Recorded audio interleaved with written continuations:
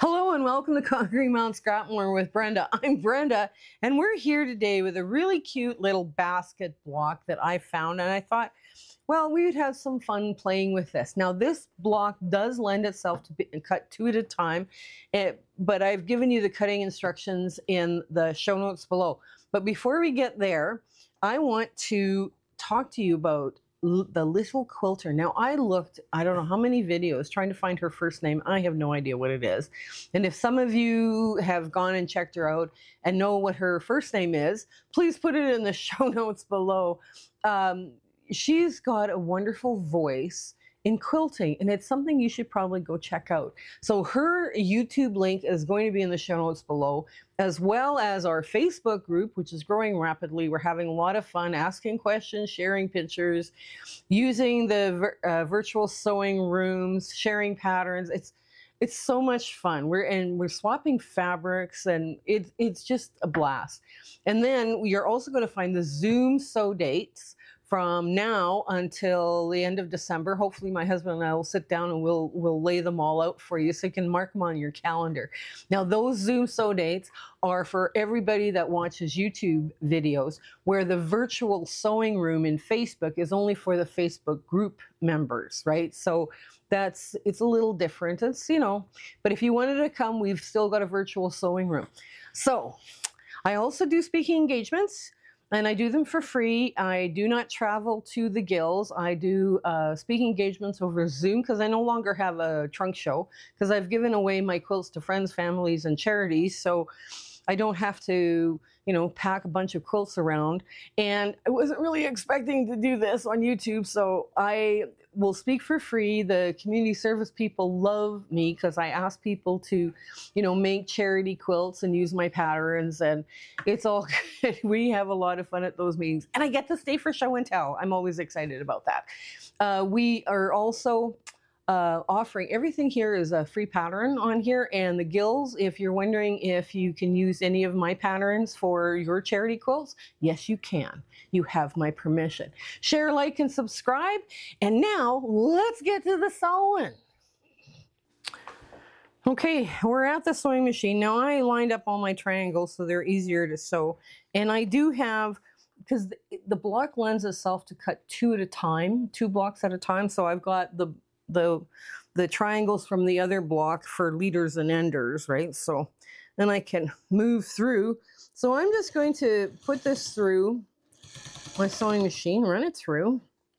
This is not a hard block, but the hardest part here is doing your half square triangles. Now, some of you have said that you have a really hard time doing your half square triangles. Now, some people believe that starch is the answer.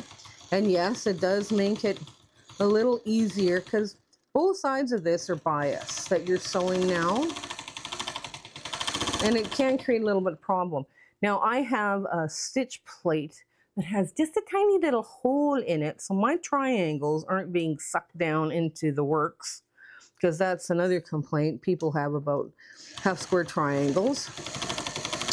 And you just basically, you take your time, you don't pull, you don't stretch that bias edge out of shape. And, you just do the best you can. I mean, at some point, when you do hundreds of triangles, at some point you become an expert, so keep that in mind. I find too, I didn't use the easy angle ruler for this because I had, squares to work with.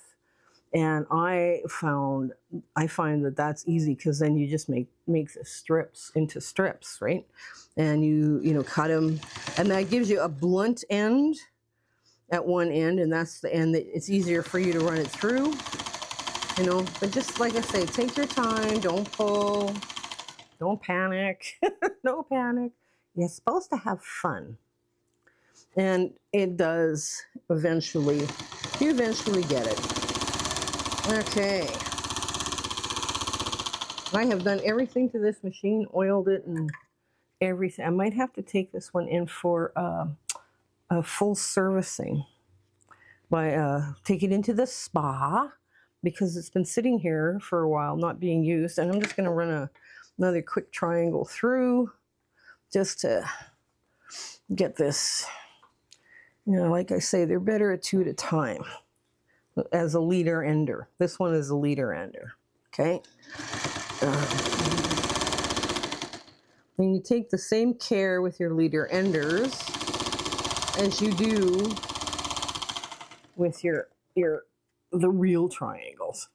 Okay, now I trim, like I would, you know, take them to the iron and press to the dark, but I trim off at an angle a little bit steeper than a 45, right? Just to get that nice and, you know, remove as much bulk as we can out of that seam. But you press to the dark. Yeah, let's see. Here we go.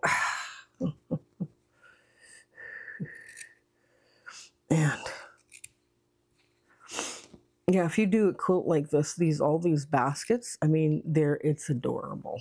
It is just adorable.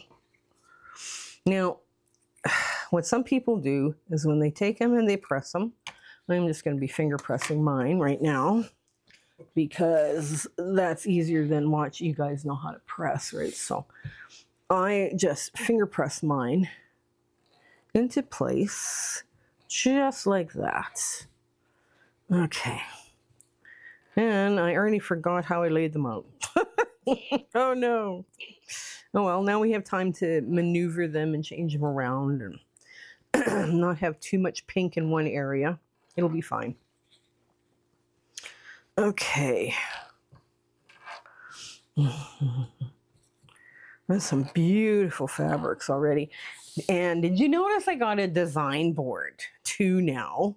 That is just I am so fortunate. I've got this one as a color and this as a color. These two as colors. And this and this. There we go. That works, right? Yeah, it does. I got a design board from my friend Jamie for Christmas, which I thought, oh, was so sweet. So now you can trim these down if you'd like. I'm just going to sew them row by row, right? Now that they're all pressed to the dark. And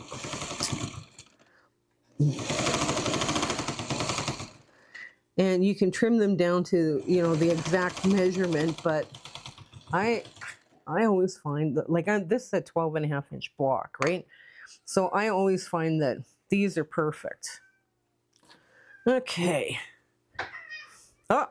And there's another leader ender going through because I'm going to get the one. I'm going to do this all in rows, so you'll see what I'm doing here. Okay, so this goes back and this goes out like so. Yeah.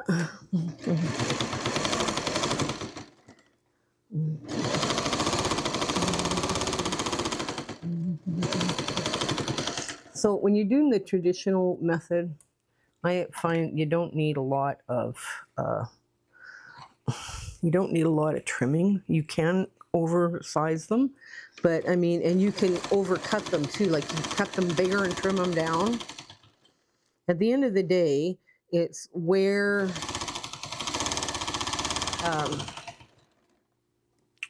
oops, there we go. At the end of the day, it comes down to what you're going to do, right? Like you know, how precise you want to do. I think quilting sometimes is a lot more forgiving than people think it is, right? Now, I'm going to show you something else here too later on about what our grandmothers and great-grandmothers used to do. Because when I was cutting, I found the perfect neutral to go with this and just everything. And then it wasn't big enough. So I was like, you know, you always cut your biggest pieces first. Well, I didn't do that. So I ended up going, oh dear. Okay. Yeah, this baby's got to go to the spa. Okay, so put it back, and then you're going to pick up this triangle, and you're going to lay that triangle right square, right square with that block. And you don't worry about the little tab hanging out at the bottom.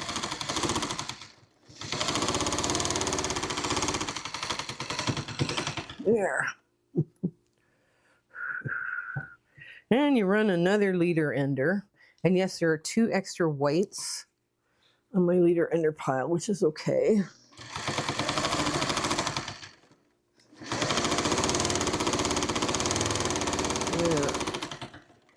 There we go. And that goes back just like that. Yeah. So once we get all this sewn, once we get this sewn, that's all of the hard bits are done. Well, 99.9% of the hard bits are done. I always found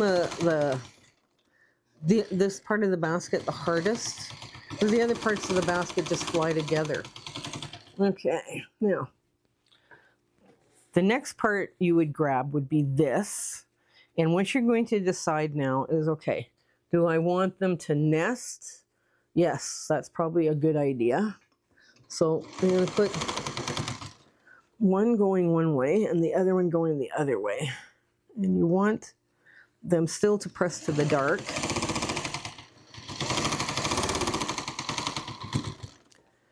And just like that. I changed my needle before we started filming here. And I'm just, yeah, I think it's dried out. Oh, you guys might see me sewing my baby lock yet. Oh no. Okay, and the last leader ender is such pretty, pretty fabric. There. And see, now all my triangles are sewn for the next bit, right? Okay.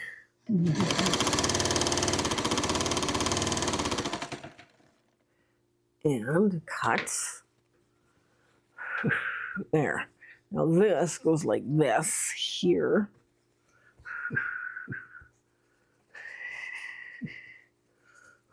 And let's see.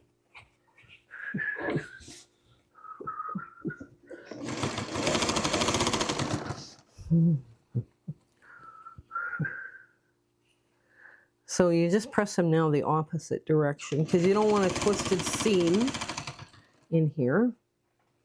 And you want them to nest nicely so everything matches up. And just like that. Okay. Now I clip that. So all the leader enders are done for the next block, right? So that worked out really well. Now we're going to do these ones here.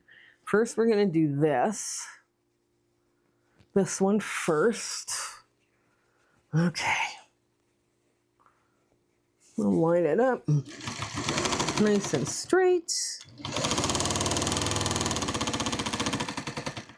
Now the other one should go the other way, right? But you want to line up that corner, right? Nice.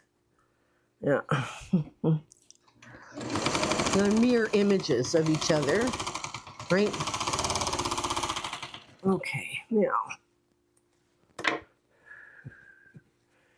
Okay, so what we want to do, here, I'll take all of this off. Hang on. Yeah. There we go. And okay, so again, press to the dark. And that goes on that side. And this goes on this side, the other side. So you need mirror images to make that basket end, right, like that. So the next thing you're going to do is you're going to sew this piece on, right? Because we're past the hard parts now. We're past all of the hard parts. It's all fine. Okay, now we're going to take our time. We're going to line this up so we have this. Now, if I were to turn this little dog ear under, it would perfectly match up with the top, right? And that's what we're going to do. Just quick. And we're going to fold this other one under. And we're not pulling because both of these are all bias edges, right?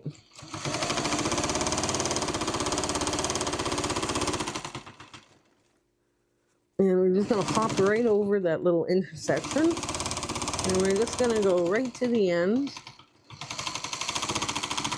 where I match up my other dog ear. Okay. And now,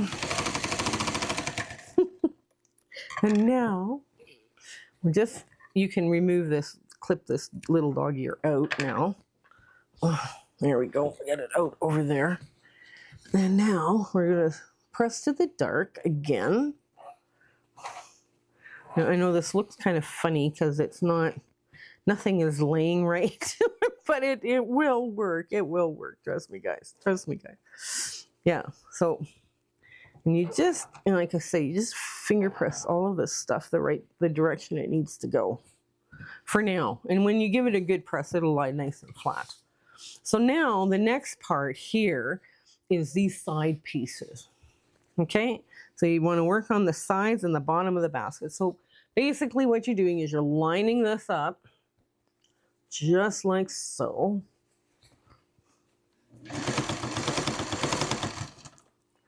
Okay. There we go. Oops, get that out of the way just a bit. It's gotta go, that little bit's gotta go up. Okay.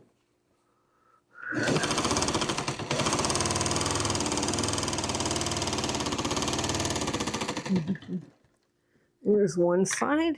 There. We should do a whole series on baskets, because baskets are just quite a lot of fun to work with. And now we're just going to press this way out, and we're going to get back. And now you see we're going to do the other side. Now, we've only got one big triangle, and this is what I'm going to show you what our grandmothers and mothers used to do.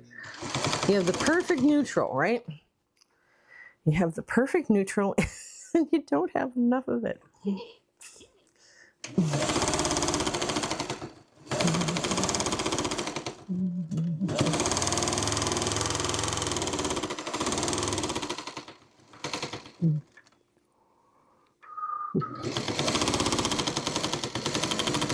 Okay, there we go.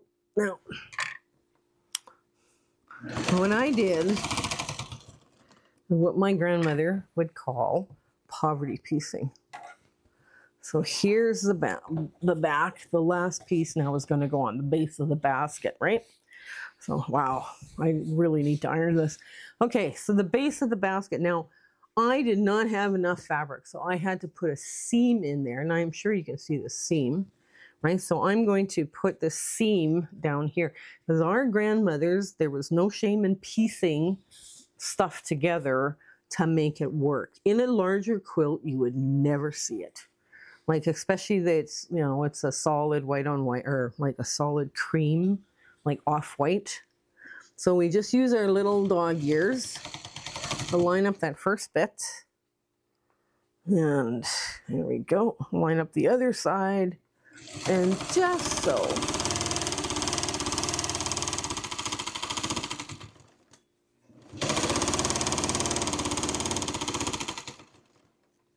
Okay. There. Now, I'm just going to get this off. Now, this is a lovely gift from my friend. So, okay, now what I'm going to do is I'm just going to push it forward like that. And I'm going to give this a really good press, but you can see where that back seam is, right? Now, if you wanted it a little thinner, like you didn't want that great big seam there, or your low volume's a little on the thin side, you can trim away, you know, another bit of that seam, but I'm going to leave that. Now, you can also trim away all your little dog ears that we didn't bother trimming off, right? So, and when you're pressing, you want to press it so it lies flattest, right? So this, you know, is twisted. Both these seams now are twisted, and you just clip them right at the edge, you know, so, you know, that they'll lie flatter. And you're not really messing up that integrity of that seam either by doing that. But you just finger press it first, then take it to your ironing board, give it a good press.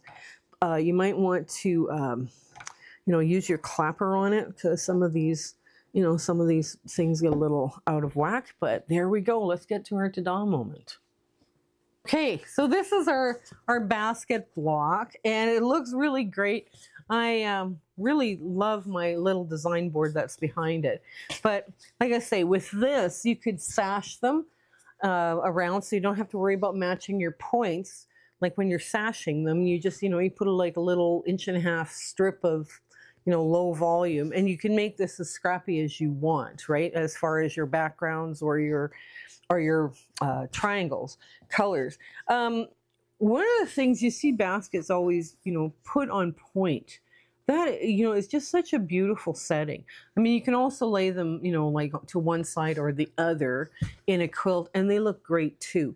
But these are very traditional, but, you use some modern fabrics and some, larger scale, and they look like they're a lot of fun. So anyways, I do hope you give this one a try and you have a fabulous week ahead. We're excited with the 2024. We are filming this on January 1st. So we're hoping that 2024 brings everyone that's watching and on our channel, all the members, some lovely and carefree months ahead. Okay, you take care until we see each other again. Okay, bye. My husband and I would love to thank you for watching our videos and being part of our Facebook group and coming to our Zoom meetings. It's been so much fun on this little adventure that we've been on YouTube. I just want to we are doing Zoom sew dates still coming up and those dates are going to be listed in the show notes of this video. For the next year, we're making that commitment to you, and we're having a lot of fun with those Zoom sew dates. So please, feel free to come in. Even if you're not a quilter and you just want to come and do some crocheting or knitting or whatever, yeah, come on down. We're good. The other thing is I still am doing speaking engagements for the quilt gals just to help them out to get back on their feet. I am doing only Zoom meetings. And I have a PowerPoint presentation that talks about all the free patterns that we have put out and will be putting out to the world. So they're more than welcome to take any of my patterns and use them for their charity quilts, right? So that's kind of important that they know that we're there. So if you are part of a guild, let your programs person know that we're speaking for free over Zoom only. We're not doing any traveling or anything like that. The other thing that I want to let you know is that we do in our Facebook group, everybody's sharing pictures and having fun and asking questions, and it's a hoot. And we do still have the room feature in Facebook that we can go sew within. My admin person, Kathy, was able to set that up. It's no longer called Brenda's room, it's called Kathy's room, but we got a room. We do have a room working, so we're all happy with that. So if you get the opportunity to come join us on Facebook, that's great. We'd love to have you. So until we meet again, I hope you have you and your family have an absolutely amazing weeks ahead, okay? You take care. All right, bye.